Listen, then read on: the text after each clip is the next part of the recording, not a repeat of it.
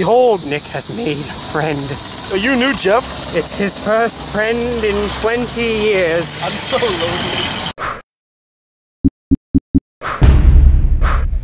So, if you've watched any of my stuff before, you might realize right now that there's a bit of a change in scenery right now. I'm not back in my old house in Aurora, and I'm not in my dorm room anymore, because my friends and I have a house of our own that I have just moved into, and I am incredibly excited about it, and this is where I'm going to be for about 2 years. So I'm just really freaking excited right now. I'm kind of exploding on the inside with this weird mixture of, yes, incredible freedom and also crushing adult responsibility, but you know, that's fine, I'll get over that. However, as I've been moving into my new house, the area where it's located is surrounded by a very peculiar natural event. This year, Ohio's experiencing an incredible thing, which is the 17-year cicada explosion. Nature's gross and beautiful, just like we are. Pretty much all the woods around my house are exploding with buzzing sounds right now because cicadas have spent the last 17 years underground sucking tree roots, and now they've come up and they have exploded out of their shells, sprouted wings, and are flying around trying to make babies. And they're not going to be here long because cicadas are one of those bugs who, once they grow into their adult form, they don't have mouths anymore, so they're just going to die in about 2 weeks.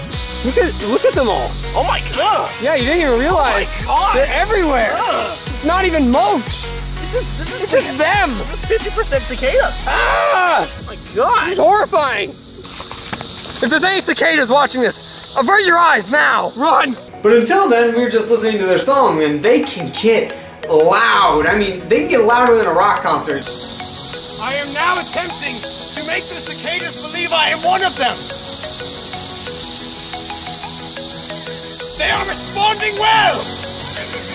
So of course I went around and messed with them, because what else are you gonna do when you have a bunch of buzzing bugs around that barely know how to fly and they just kind of run into walls? We go with a couple sports. Here we see Jeff the cicada and his partner, Nick. Nick has been warming up his cicada flinging technique for the last 3.5 years. And now we see if he can get the gold for America. Nick lines up his shot with Jeff. And the shot! Jeff did not make it very far. Jeff is dead.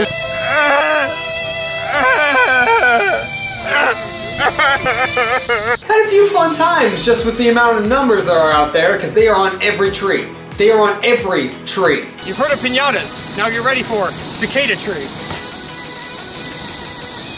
The trees are screaming. It kind of sounds like one of those like rainmakers. I hear them right now outside my window. All right, and this is called a fire drill. Ding, ding, ding, ding, ding, ding, ding, ding, ding, ding, ding, ding. Ah! Still some on there. They're so resilient. They come right back. Oh god, this is my thing. But these things have been underground for 17 years, so it got me wondering, what advantage do cicadas have for being subterranean for 17 years before exploding out and having a giant... This is a cicada's favorite tree. These two are banging.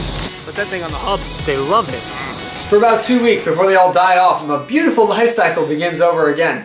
Well, it turns out this is actually a way to avoid predators for them. See, the birds are loving this. Every bird out in Athens right now is stuffing its belly with every kind of cicada. It would be like if pizzas were just flying around and you could just grab one and eat it. Unless you don't like pizza, like someone I know. So the way the 17-year cycle helps cicadas is due to predatory life cycle growth. But Sam, what's predatory life cycle growth?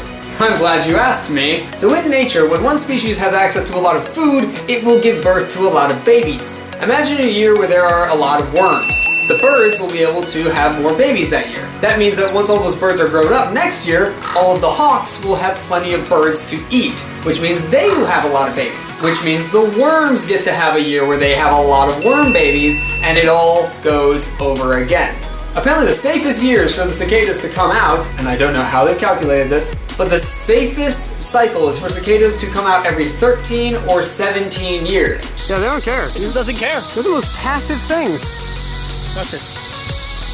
Nope, he's just accepted it. And I think it's something like once every 5 cycles, the cicadas will come out at the same time that there's an apex cycle for one of the predators. So overall, they get to have a lot of babies, a lot of cycles in a row. and that's why they're underground for most of their lives. But if you're scared of bugs, this is like a nightmare. See, crikey! Here we see the old shells of the cicadas. Now you can see, this used to be their form when they were under the ground, sucking the nutrients out of roots. But now, much like a freshman college student, leaving their mother's room for the very first time, they break out of their shells, spread wings, and bumble around with no direction in life, looking for things to have sex with. And then you realize that they're just a bunch of flying dorks that just smack into you because they don't know better. They've been underground for 17 years, and then they're thrust into adulthood, and they have wings now, and they don't know what to do. So in a weird way, I kind of relate to them. Huh. They leave their homes, have new responsibilities, and they're adults now. Friend! Well, he does love me! He does! So even if you don't like creepy crawly things, and even if the cicadas gross you out, I still recommend hanging out and enjoying the show that nature's putting on for you. This only happens once every 17 years. So thank you very much for watching. I hope you have a fantastic day, and I will see you later. Bye! Why, yes! The cicada harvest is growing in well. That's a good crop, son. That's a good harvesting. Yes, like my organs will be when the zombies come. Finally! Isn't nature fantastic? I'm not even grossed out by cicadas anymore. After a few weeks of living down here, I'm just used to them. I'm almost sad they're gonna be gone. Thank you very much for watching. I hope you learned a little bit from this and got a couple laughs out of it if I was funny at all. If you like this video and you want to hear me talk a little bit more about bugs, you can click right here on the left side of the screen to check out a video I made on giant bugs in movies and video games. I threw in a couple science facts in that one too. If you want to see more of me and my roommate Nick, you can click right on the top right of the screen to see a music video that we made together. And if you want to see that friend of mine who doesn't like pizza, you can click on the bottom right side of the screen to see Nina and I make some crafts. And if you want to be alerted every time I make a new video, click the subscribe button. And I will see you later. Thank you again very much for watching. Bye!